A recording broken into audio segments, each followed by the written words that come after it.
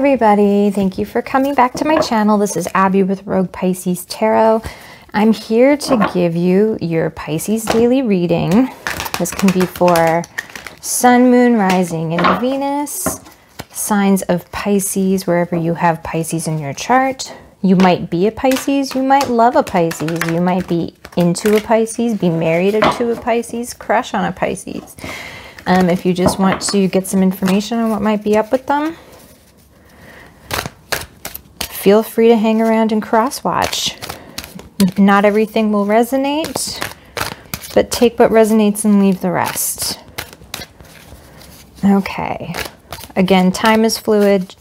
Gender can be fluid. Kings and queens don't really matter. There's no gender in tarot. So let's have some fun. Let's see what comes up for today. What's the energy for today, please? Feeling like that's supposed to be like that. Okay. Okay. Okay, so Six of Swords. I don't take reversals. That's why you saw me flip that there.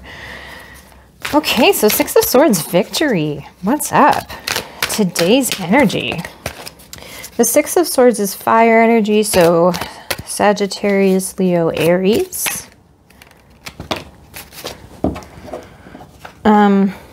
And yeah, it just has to do with victory. Can also be public recognition. You could be getting, it could be as much as fame. All right. You could maybe even locally, maybe you'll say a blurb on the news, or you'll,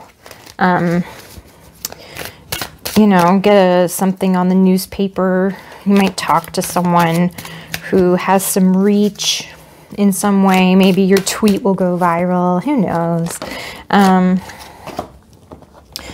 But it can also do with, like, I tend to see it also as overcoming conflict, because the Five of Wands is a card about conflict and competition, and then the Six is about coming out victorious. So if you were surrounded by any kind of negativity, if there are people around you who are in a state of conflict, you could be rising above that today in your general energy. We have the Hermit. What's that? Okay. Wrapping up yesterday. The Hermit is about introspection. It's today's theme, so it might be about turning your back on the rest of, like, the Hermit sort of isolates himself so that he can gain wisdom about what it is that he wants and wants to achieve. He takes his dreams with him up to his little mountain cave and ponders on them, right? His dreams, his star, his wishes, his goals. But he goes away so that he's able to think clearly and come into a true sense of self about who he is, who they are, and what they want. So you could be getting asked to go inward, taking your victory, but some sort of turning your back on some conflict. I'm also just the visual of this defensiveness. This is the tomorrow position, but the way his back is turned towards the Seven of Wands, which is in a sort of defensive stance, it's popping out to me for some reason. Your conflict today, we have a King of Wands. King of Wands could be an authority figure, a boss, could be a person in your life who has this sort of fiery, generous, passionate energy, who's maybe given you a bit of a headache. What do we have here? Okay. Next we have the Wheel of Fortune. Wheel of Fortune is sort of there being a change. Something is changing, and this is in the suggested course position. So there could be a feeling of divine timing, that something is changing in your life, and you're not, you know, you're not in control of it. There's a feeling of this, you know, there are things that I can do, but maybe you've set something in motion that is now taking over. But we'll get more clarity as I go here. You know what? I'm gonna clarify these first. So we have clarifying your Six of Wands energy. This fire energy is this Page of Pentacles. So this could be some sort of offer, an offer or a new idea, something tangible having to do with money, assets, the material world, something practical, something that is solid. So even if it is like an emotional offer of some kind, it would be in a practical way. So it wouldn't just be like, I think I like you. It would be, I like you and I want to go on a date with you. It's something tangible that would come out of it. Could be messages or news from a business associate. Maybe you're getting a message from work about something. Maybe you're getting it, like the victory and recognition is popping up to me, is like maybe you're even going to hear something nice from your work, that you're doing a good job. Okay, Hermit, we have being clarified by this beautiful Chariot. I love the Chariot in this deck. She's so gorgeous. Okay, this Chariot is interesting to me because she's not moving. And like the Hermit is kind of like that. Like there isn't really any motion depicted for her. This one always makes me feel of she's sort of eyeing things up. And I feel like she's trying to read the situation and decide whether or not to move and which way to move. So I feel like there's, with the Hermit, a harnessing of the energy of movement, energy of maybe brash decisions and moving forward quickly, and pulling that in and figuring out, okay, so which course? Let's be more concrete here. King of Wands. What's the King of Wands about, please? Okay, King of Wands in the challenge position is about the Ace of Swords. So there could be some truth or some justice coming out. Communication also. Swords are a very communicative card. So you could be hearing from... Ooh, okay. You could be hearing from a King of Swords, a fire sign. And there could be some sort of news that perhaps you like or don't like, because swords can cut either way. They can help or they can harm. They can save lives and they can take lives. So there could be some kind of truth that you find challenging, either about this person or from this person. Wheel of Fortune, we have Nine of Wands, so fire energy. The Nine of Wands, our wounded warrior back again, Pisces. What's up? So having that feeling of being sort of battle worn and having had a lot of experience behind you, fought a lot of battles very well, but giving things one last push. There being something kind of coming in that's changing fortunes around you and feeling out of your control. And maybe that's a little daunting. And so there's a feeling of like, all right, fine, let's get up. Let's take care of this. In your wrapping up yesterday's energy, we have Four of Pentacles. Four of Pentacles can be about like hyper focus on your money, holding on to something really tight, or having trouble letting go of something.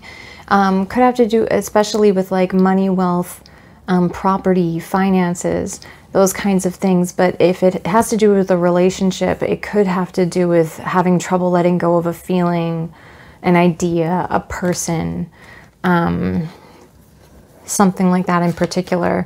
And we have it being clarified by the Three of Wands. The Three of Wands is about watching your ships come in and kind of watching the fruits of your labor start to materialize in front of you.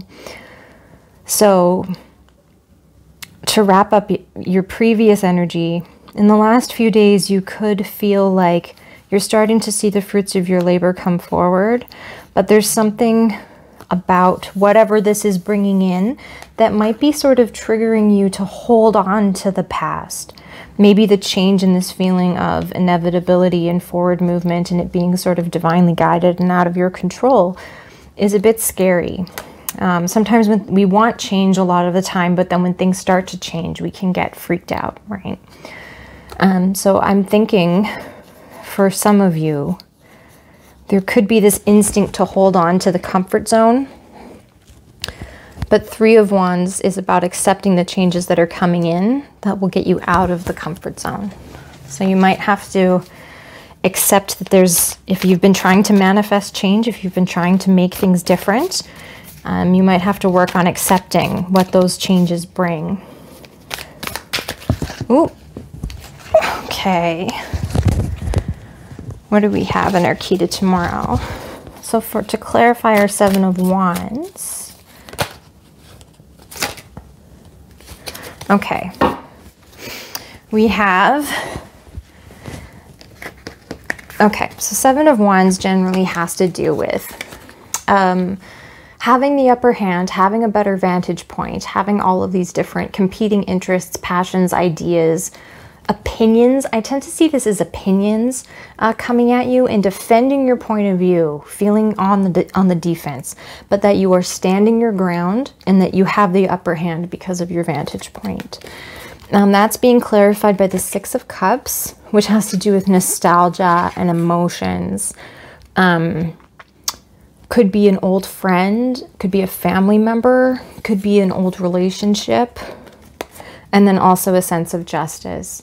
Justice has to do with, it's our card of karmic rebalancing, of reminding us that there is a need for fairness, for a just decision, a wise decision.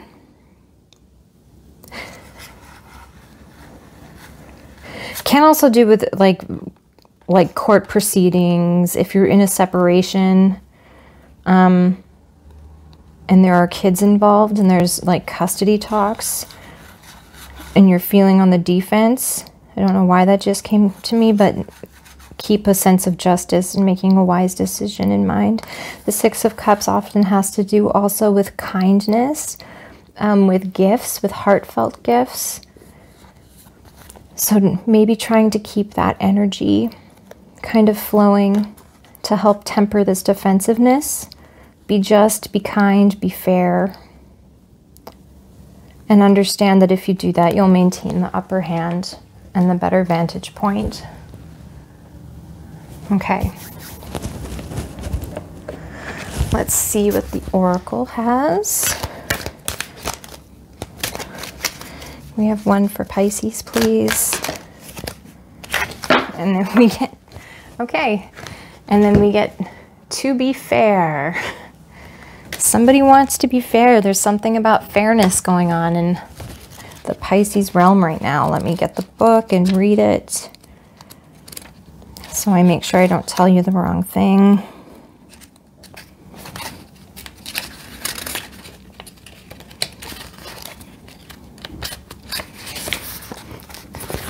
Okay. See if I can rest it here so you can see it. The essential meanings are balance, justice, the need to consider options, mutual benefit, and the laws of cause and effect. Life offers experiences that are challenging and experiences that are nourishing, yet over time, they strike a balance. You move from being from stasis to doing, from discovering to loving, to letting go, to being again. Life is a pendulum swinging between all of these states. You will always oscillate back and forth between doing and being. If you are not content with where you are at this moment, remember that all experiences have their place. Accept them without judgment, and you will see how the universe adjusts in perfect balance. You reap what you sow. For every cause there is an effect. Wondrous things will be revealed now. Okay, the relationship message is, can you find a way to achieve fairness right now? This is a time for listening as well as speaking, for understanding as well as asking to be understood. There is much to be learned, and you will learn it if you remain open and objective weighing options and considering all sides. Your heart wants to connect to others, so allow for a balanced exchange of ideas and actions. The best kind of relationship is one in which there is mutual benefit for each part, and each party feels heard, valued, and respected. Be fair to all. Prosperity message is now is a time for even exchanges. Justice will prevail, and you will be treated accordingly. In all your affairs, you will be able to negotiate fair settlements. Mutual gain is the gift to you and your partners and colleagues. This is also a good time to square your finances and take stock of how you're compensated for your work. This card signifies balance, justice, and negotiations. So remember that all things must be fairly recompensed. Keep this as your truth, and so it will be. Okay, Pisces, I hope you enjoyed it. Like, comment, subscribe, tell me down below if this resonated with you at all. And yeah, I'll see you next time. Have a good day. I bid you adieu. Bye now.